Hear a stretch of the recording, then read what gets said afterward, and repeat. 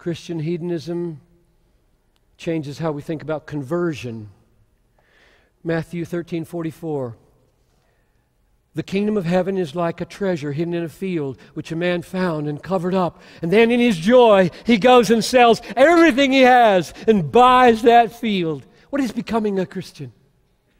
Becoming a Christian is not only believing truth, it's finding a treasure. That's what it means to become a Christian. You find the treasure.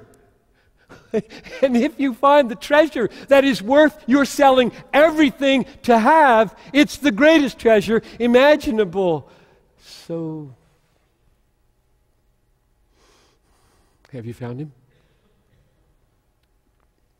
I'm not asking if you've gone to church, signed a card, prayed a prayer, believed doctrines. I'm saying, have you found him? Are you explosively ready to let it all go to have him? Or is he just marginal and everything in here is central? Then maybe you're not a Christian.